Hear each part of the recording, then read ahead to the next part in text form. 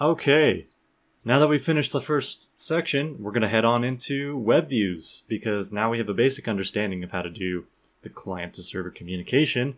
So that means that we get to do the more complicated stuff now. So don't be intimidated by this too much. It takes a little bit to grasp, you got to do a little bit of practice, but you'll eventually get to the point where you fully understand this. Okay, so Alt-V has something called a web view.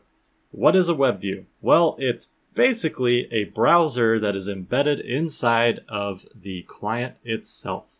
So, in order to demonstrate that to you, we actually need to show that to you. So, what we're going to do, we're going to write a small command that'll show us, I don't know, some web page. So we're going to do register CMD. Okay.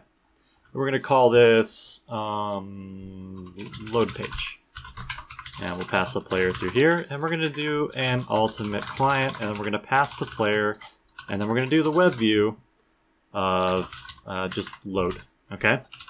So we're going to take this right here, we're going to copy that, head over to the client side, and we're going to do an alt on server, and then we're going to go ahead and pass this specific event here, like that, and then we're going to extend the function here, and then we're going to load the web page. So when we do load page as a command, it will load a web page. So in order to load a web page, we need a web view. So we're going to do a constant. We're going to call it web view, and we're going to get it, and we're going to call it new alt.webview. Okay, capital W, capital V, and then we're going to give it a simple path. Okay, so for an external resource, such as Google, we just put in the address. And then we do webview.focus to gain focus of the web view so that we can interact with it. And then we need to show a cursor as well. So if we do alt.showCursor, we set that to true, and we're ready. So if we reload the page and we head on over to the reconnect, and then we run our command called load page, we should be able to access Google. So we're going to do load page, and there we are. We have Google, and we can type in it and do everything else inside of Alt-V with this. But you're probably thinking, what's the point of accessing Google? Well, we don't actually use it to access Google a majority of the time. We actually use it to draw various HTML pages. So let's write an HTML page. So we're gonna make a folder. We're gonna call it HTML inside of the client side, and the first thing that we're gonna create inside is gonna be called index.html. Okay, and we're gonna set up a HTML document. So if you don't know HTML, this is basically what you need to know. You need a HTML wrapper. You need a head wrapper. And then you need a body wrapper, okay? And we're just gonna go ahead and indent some of this stuff so it looks a little cleaner. There we go. And then we're just gonna put a little H1 here that says hello world. Okay, so now that we have that, let's go ahead and try and load that. So the only thing that's a little bit different is the resource path, okay? So you do still have to put HTTP in here, but instead, we do resource / client / HTML index.html. And then we're just going to run that, and we're going to see if that loads for us. So let's do a reconnect here.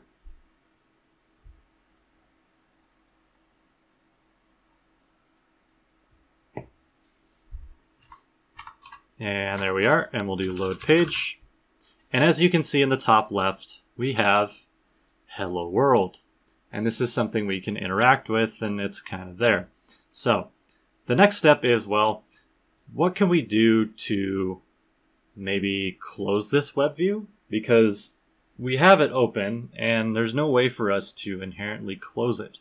So there's a lot of different options we can take. But one of the ones that I'm going to show you is a very basic design pattern that I use pretty consistently across the board. So at the top of the client, we're actually going to make something called Webview. We're not going to give it any value, and it's just going to be undefined.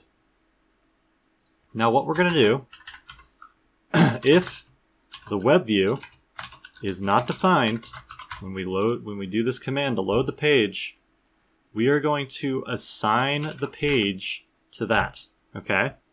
So now this Webview is being assigned to this variable up here. And then we're going to go ahead and do a Webview focus because it already shows up, and then we can do show cursor. But if we want to close it, that's where things get a little bit more interesting. So we've already done the server to client interaction, client to server, but there's one more type of interaction that we are missing. This is the client to Webview and Webview to client interaction. This is probably the most confusing interaction that gets every single person that I've come across with about how to interact with Webviews. It's a very weird procedure, but it's basically the same. So, the best way that I can explain it is you'd have to emit an event directly to the Webview. And that is through doing something like webview.emit. But let's go ahead and handle the on event first. So when an event gets emitted from the Webview, this is how we will be handling it. So if we do Webview on, and we're going to call this close Webview, okay? And then we need to bind it to a function, a callback function or anything of the sort. And the easiest way to do that is I'm going to make a function down here, and I'm going to call it basically the same thing, close Webview. Okay, and then we're just going to go up here, type in close Webview, but we don't add our parentheses. We just make it directly call this function. This function gets executed when this is called. So think of it like this. When this is getting called, it tacks on this to run the function. Okay, but in that regard, we need to close the Webview. So first thing we're going to do, Alt show cursor, we're going to set that to false, so the cursor goes away. The next thing we're going to do, we're just going to do Webview.destroy. And then we're going to do Webview equals undefined. So what is happening here is that when we call the function from the browser to close the Webview, it calls this function from here to here.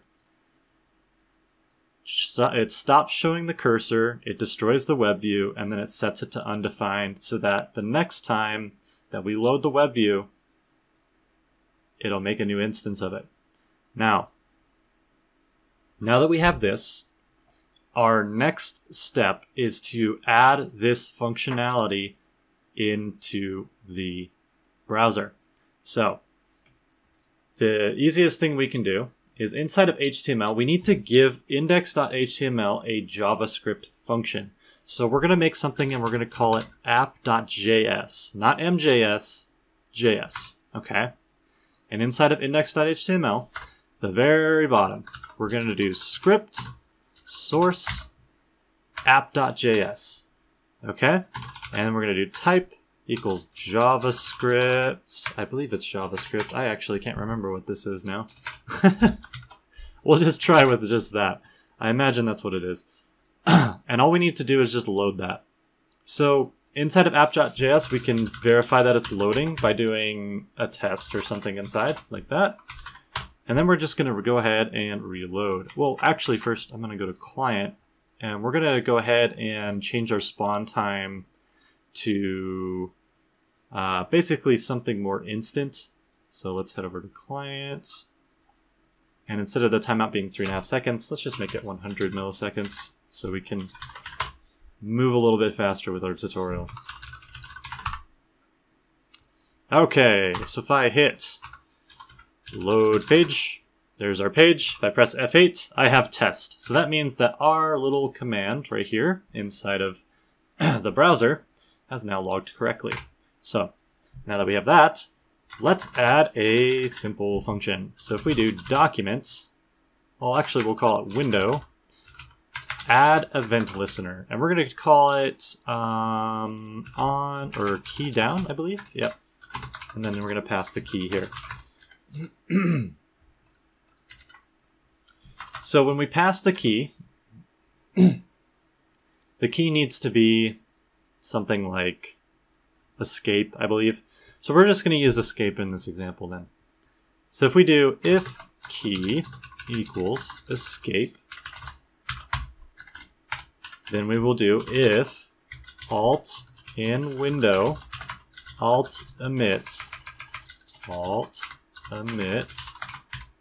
and then we're going to do the function that we called it, which is close Webview. Close Webview, and that's it. So let me explain what's happening here. In this window, we are adding an event listener where whenever we press a key, this event is called. And when this event is called, if the key is equal to escape, and if alt, which is the alt client, is in the window, which means that if alt is loaded, and if somebody like loads this page externally, they're not going to have alt. So in game, we have to make sure that alt exists.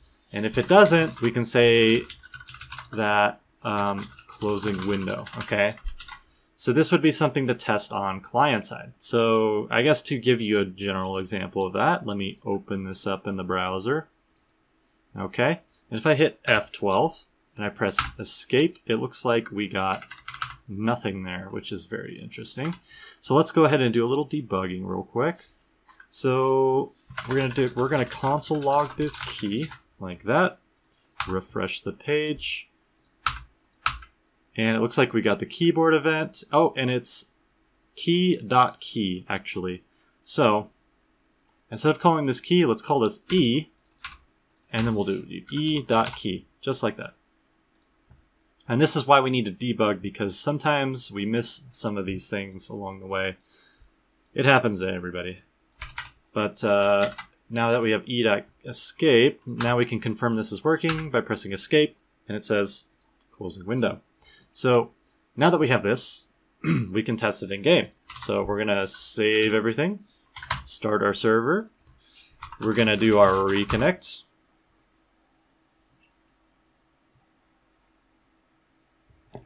All right, we're back in game. Let's do a load page. Now if I press escape, as you can see, the web view has now gone away. It did bring up the GTA 5 menu, but that's not a big deal. So in that regard, we have now covered one of the major parts of the web view. And in the next one, we're going to talk about how we take data from the server to the client and then display it all the way on the web view.